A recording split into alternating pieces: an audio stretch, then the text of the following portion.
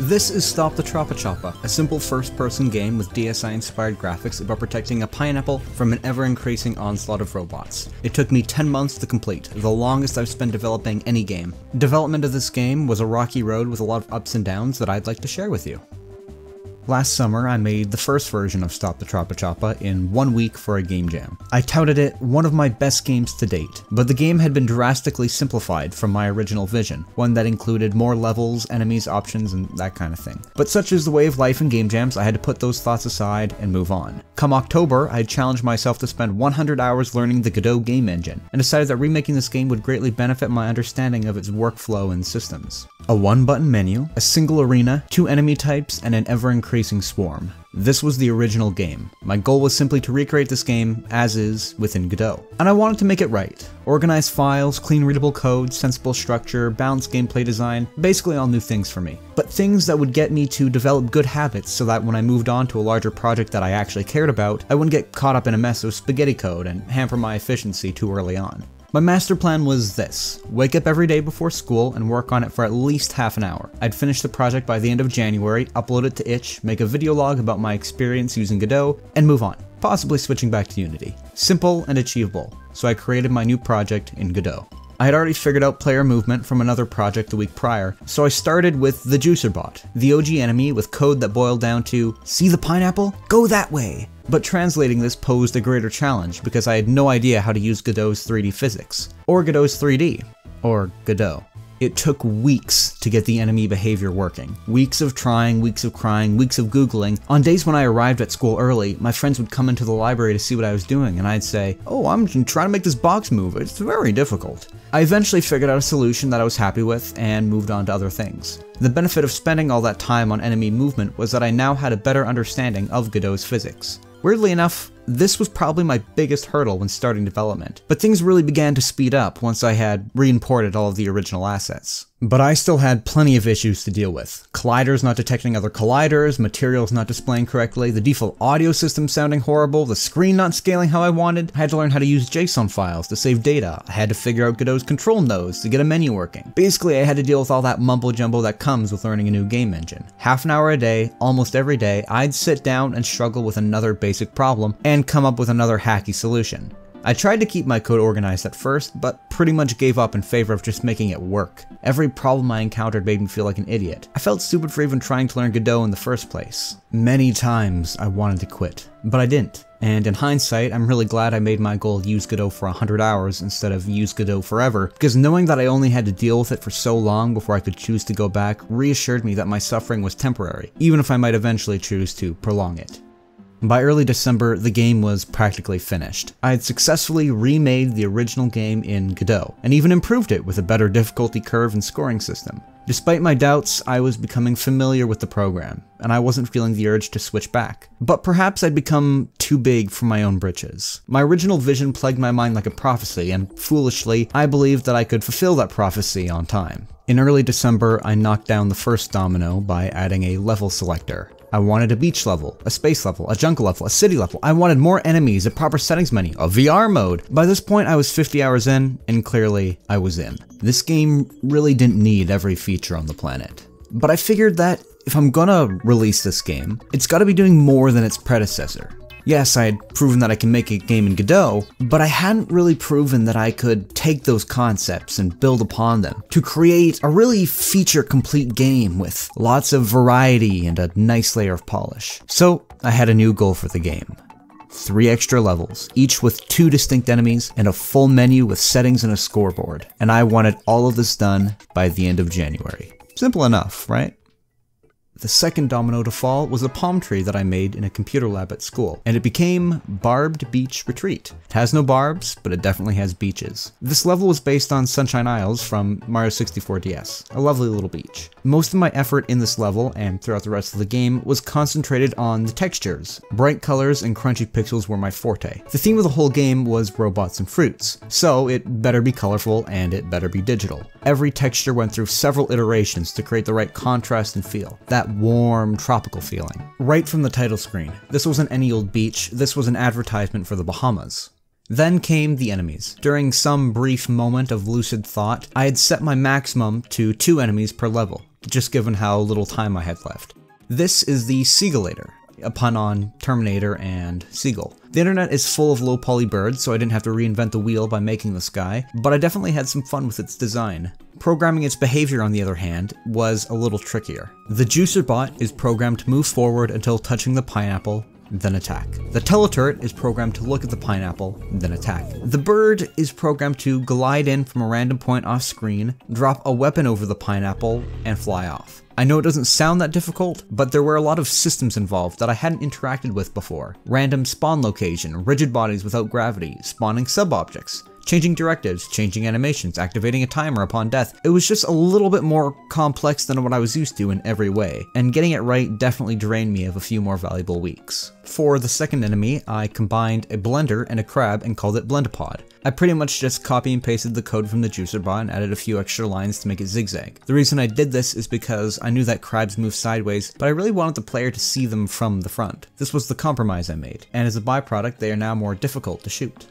While the development of the beach level appeared to be going smooth, I knew of a great problem on the horizon that I would soon have to solve. While testing the level, all I had to do was swap out the nodes in the scene, but if I wanted to seamlessly transition between the levels as I intended with the level selector, I would have to rework the core systems running the game. The game master, the settings node, the player, and every enemy relied on the game having only one level. And for those unfamiliar with Godot, that's a horrible, horrible way to structure your game. Objectively wrong, some may say. But that happens when you're learning a new tool. You use it wrong, and you pay for your mistakes later. I had to completely rearrange the internal structure of my game, and split it into several more disconnected, modular, self-reliant scripts. It took a lot of brain power and forum posts to figure it out, but I kind of did. Eventually, I realized that the process I'd created still wasn't very intuitive for building upon. In order for a level to work, it had to have references to the package in 2 different scripts, variables here, here, and here, player setup here, enemy rules here, and gameplay loop down yonder. 1,000 different cables, 1,000 different ports, and none of them really in any obvious location. Was it less likely to crash now? Yes, but it was also less likely to work.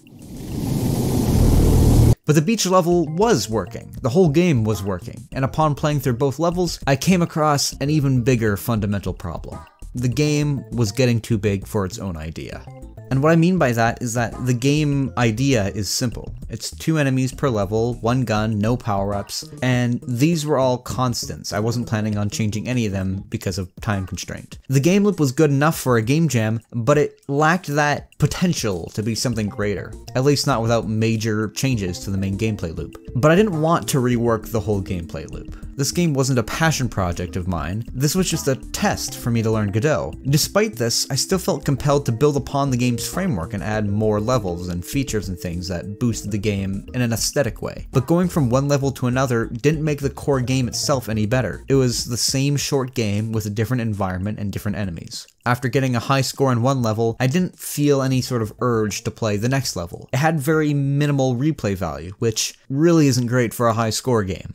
February was only a month away, my deadline was approaching, but now I was in this awkward position where I'd promised myself I'd add all these fun artistic additions to the game, but I didn't care about the game itself. Getting to the end would require a pretty significant effort for a pretty insignificant result. But reverting back to the build I had in early December felt like giving up, like I'd be proving to myself that I wasn't capable of committing to a long-term project. This was when I took my first big break. Exams were coming up in school, and I put aside game development to focus on studying for the rest of the semester. I didn't return to the project until a month later. I was past my due date for finishing the game, and I was completely uninterested in continuing on a project that I knew was fundamentally flawed, and the code that awaited for me after a month of absence was nearly unreadable. But still, I couldn't convince myself to quit. I was out of school now, I had planned for my second semester to be completely empty, and I didn't want my first act as a person in the real world to be quitting something that I'd put so much time into. I also hadn't uploaded to YouTube since September, so finishing this game and making my 100 hours of Godot video was my top priority. So I made a plan to complete the game in just 2 weeks. Take a wild guess how well that turned out.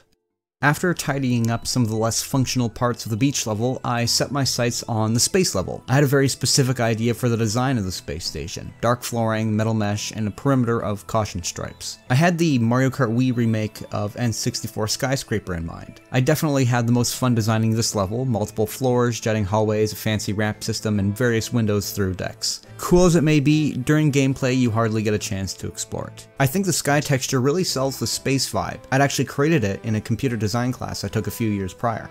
The two enemies of this level were fruit flyers and nectar rays, the first one being a little alien bug based on the critters from Galaga, and I guess an ant, and the second being a combination of a UFO and a juicer. The fruit flyers, once again, use the same code as the juicer bot, with the addition of it flying in a big loop before seeking out the pineapple. That's because my initial idea was to have about a dozen of them emerge from a spaceship and then start attacking you one by one, just like the attack patterns of Galaga. I scrapped it because I didn't really feel like coding it. Oh, correction. Coding it sounded fine, but I knew that fixing the inevitable bugs would take me well past my new deadline. The Nectar Ray borrows its flying code from the Seagulator, but pauses and plays an abduction animation once it's reached the pineapple. Development of this new level was going reasonably well, but once again, I paused development of the game. I was still trying to maintain a reasonable YouTube upload schedule, and it was becoming increasingly clear that this project was a larger bite than I could chew in the time I'd allotted. A lot happened during this period of time. I recorded a modding video with friends, and made a review of Game Builder Garage. Shortly thereafter, I joined a multi-week game jam and made a video on that. Then I decided to make a film with my friends, followed by another game jam. I finally finished editing the modding video from before, and by this point it was May. When I finally opened the project again, I was feeling even more estranged from the code I'd created. I wandered around the unfinished worlds, feeling completely lost and unmotivated. I had made 3 separate games since starting this project. Games that taught me a lot about Godot and game development in general, yet here I was, back in this tangle of code that I barely recognized. It was as if the project had been worked on by several different people with no way of communicating with one another. Weird syntax, inconsistent naming conventions, code repeated in multiple places that did the same thing but in vastly different ways that all relied on some other hidden piece of code. Yet, I had once called this code an improvement over something else.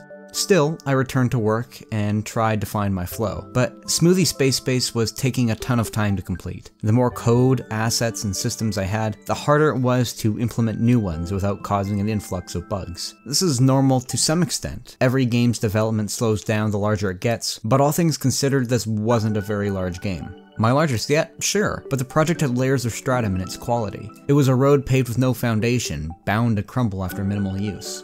And that's a pretty good metaphor. Though I hadn't finished the game, I felt confident enough about what I'd learned to write my script. 100 hours of Godot, a 7,000 word review of the engine. It took me nearly a month to finish it, after which I was left with this game still on the to-do list. Once again, I thought about all the work I had done and all the work I still had left to do, and whether or not it was worth it finishing a game I didn't care about just so that I could say that I stuck it through. Neither option seemed wrong to me anymore, but I think it was that curiosity that kept me going, the answer to the question, what if I finished? That lured me back in again. I was starting to get comments on my Godot review critiquing my code and providing solutions and resources for many of my problems. I also watched Godot Tutorials video series on using GDScript, and learned a lot about GDScript's features that I hadn't used before. And after all of this, I made a pretty drastic decision. One, to cure my near-end development limbo. I was going to refactor my code. All of it. And by golly did that take some time. I took a lot of advice from the comments. I made everything independent of other nodes, I made sure child nodes weren't controlling their parents, I used more signals, I used more functions, I used more lists, I took certain scripts that shared duplicate code and made a base class for them, I renamed variables for consistency, I reordered statements for clarity, I remade all the previous code but with the concepts, knowledge, and skills that I had learned since the beginning of the project. That's to say, it's still nowhere near perfect, but it's a hell of a lot better. And with my code in tip-top condition, development sped up immensely. I finished the game loop for Smoothie Space Base, did a little bit of balancing, and started work on the final level. I started enjoying development again. The end was near, the code was clear, and I had a can of root beer. The idea for a jungle level had been there since the original game jam. I workshopped some ideas in Paint, such as going down a poison river like in New Super Mario Bros. Wii, or circling an active volcano. But ultimately, I decided on a simple mound of earth with a circular river surrounding it. I had some very specific things that I wanted to include in this level. Number 1 was billboards. Billboards are objects that are always facing the camera. Generally, this is used to create a faux 3D effect with minimal geometry, like all of the trees and half the enemies in Mario 64, or the fog in Doom. Those are my 2 favorite examples for whatever reason. So I designed a couple different versions of treetops, the first based on the background trees from New Soup, and the second based on Animal Crossing. Number 2 was a piranha. I think this was my favorite critter to design. I really like scary fish in video games. So I designed this guy with a demonic face. I made an animation of it hopping up and down, chomping to add a little bit of silliness, stole the JuicerBot code, adjusted some variables, and it was done. Something kind of sneaky that I don't think most people would notice is that the fish's hurtbox doesn't follow the animation, it's just a stretched out capsule. So you don't have to worry about timing your shots with the animation. That's unlike the Blendapod that actually does physically move from side to side. Number 3 was a flat background texture. For some reason, I really love when distant background elements are just a Wizard of Oz style wall with a texture on it. It's the kind of thing you usually don't notice at a distance, but is really funny up close. It also does well at serving its main purpose of giving you the illusion of depth. And number 4 was a monkey. Following the theme of robotic enemies, I gave it the name Orangaclang before I even started. I didn't have a specific idea of what I wanted this enemy to look like, so I just kinda threw together some reference and winged it. That's how this guy ended up with absolutely massive arms. I textured it to resemble the Terminator and made a few animations. I also recorded some sounds for the monkey.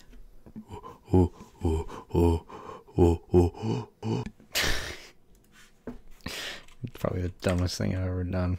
I was in the final stretch. The game had almost every feature I wanted. Had I finally justified the addition of new levels and features with interesting gameplay variety? No, not really. But I no longer cared. As far as I was concerned, the game was finished a long time ago. I was just making art and adding polish. I planned to make my own music for the game so that I could really call it my own or whatever, but I pretty quickly realized that my music production skills were nowhere near where they needed to be. So instead I went on YouTube's audio library, where I'd gotten the music for the original game, and found a few more songs that fit the atmosphere pretty well. All of them are made by the artist Godmode, so thank you Godmode. I was sprinting to complete this game, checking items off my list faster than Flash in a grocery store. And finally, there it was. The last item completed.